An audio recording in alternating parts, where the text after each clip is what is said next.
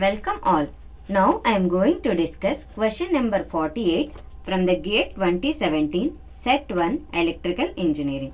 The question is a 3-phase 3-winding delta by star 1.1 kV by 6.6 kV by 400 volts transformer is energized from AC mains at the 1.1 kV side.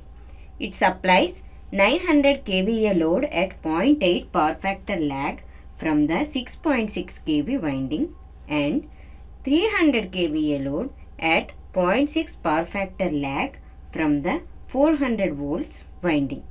The RMS line current in amperes drawn by the 1.1 kV winding from the mains is. To know the detailed modeling of single phase transformers, audience can go through the given NPTEL video link. Let us discuss some useful information to solve the problem. Transformer is a electromagnetic circuit that links the source and the load via magnetic coupling. The below are the equations that governs the transformer modeling. Here Vp is the primary EMF induced in the primary winding. Vs is the EMF induced in the secondary winding.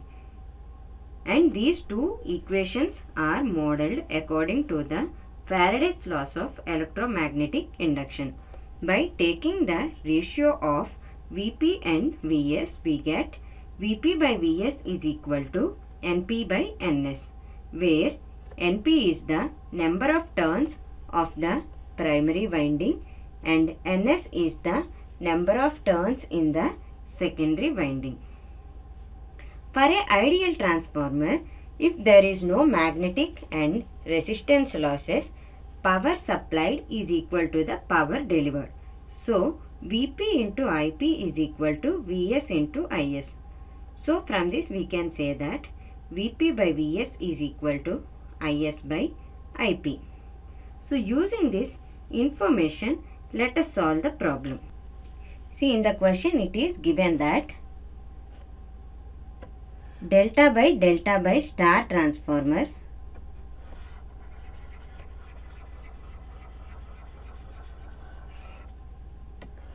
this is the transformer, this one is delta and this voltage is 1.1 kV and the secondary windings are 6.6 kV and 400 kV,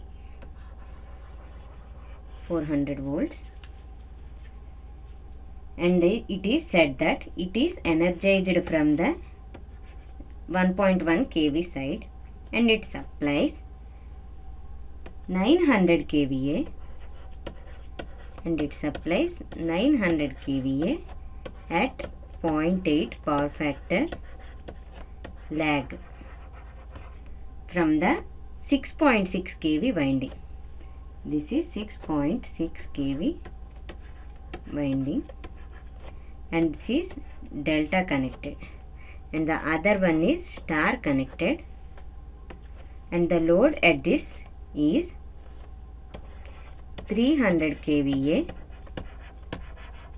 at 0.6 power factor lag.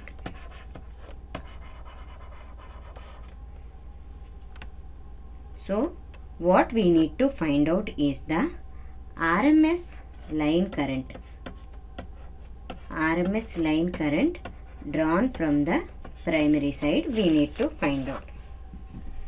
So, what is the procedure to calculate is, first with this given load data, we will find out the current drawn by this load from this winding. This is line current. Similarly, this line current also we need to find out. We will say this as IL1, this as IL2, otherwise this as IL2, this as IL3. So, after finding the line currents, we should find out the phase current of the secondary winding and phase current of the tertiary winding.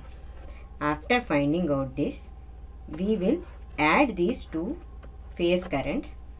Then we will get the total phase current, that is I phase 2 plus I phase 3. This is equal to the I phase 1. So we will get then I phase 1. After that we need to find out the line current drawn by the primary winding. Yeah, this is the procedure we are going to follow to solve the problem.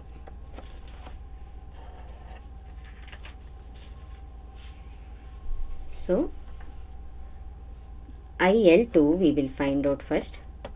IL2 is equal to power divided by root 3 into VL.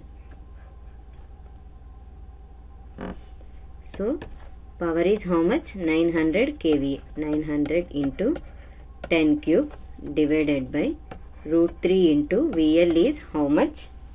VL is 6.6 kV. So if we simplify, we will get IL2 as 78.729 amperes. So this is delta connected, right? This winding is. In delta connection, phase current as line current divided by root 3. So 78.729 divided by root 3.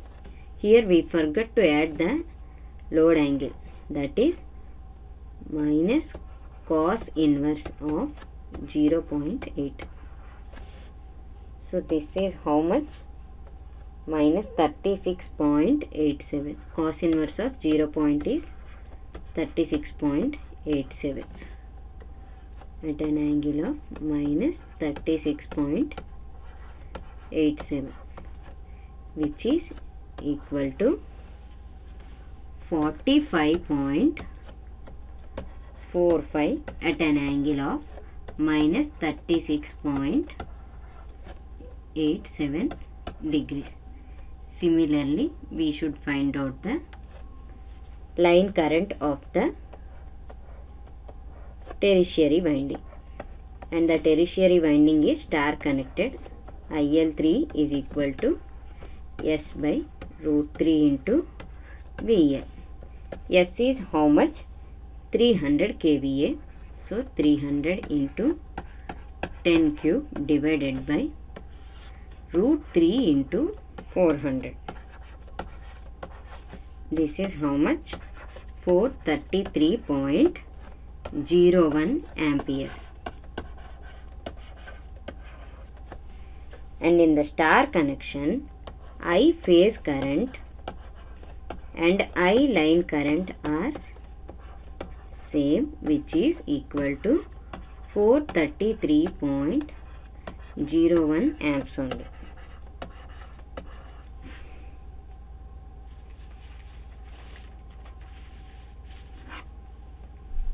So we find out the I phase 2 and we found out the I phase 3. But to calculate the phase current of the primary side, we should incorporate a transformer ratio K. So now we will find out, that is I phase 2 into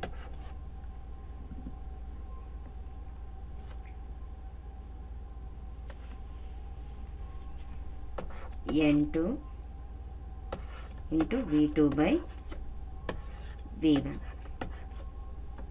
That is I phase 2 is how much?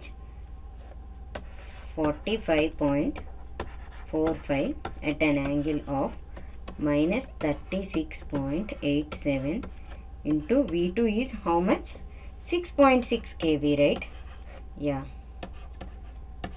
Divided by V1 is 1.1 kV. So if we simplify, we get this one as 272.7 at an angle of minus 36.87 degrees. This is similarly for the tertiary winding, I phase 3 into V3 by V1. That is, I phase 3 is how much? 433.01 at an angle of minus 53.13. Here we forgot to take the power factor, that is minus cos inverse of 0.6. That is how much? Minus 53.13 degrees. So this one is 433.01 at an angle of minus 53.13 degrees.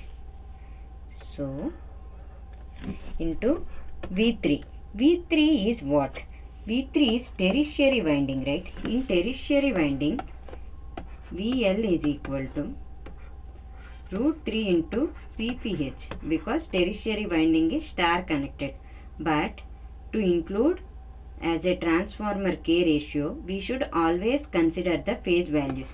So V phase 3 is equal to VL by VL3 by root 3.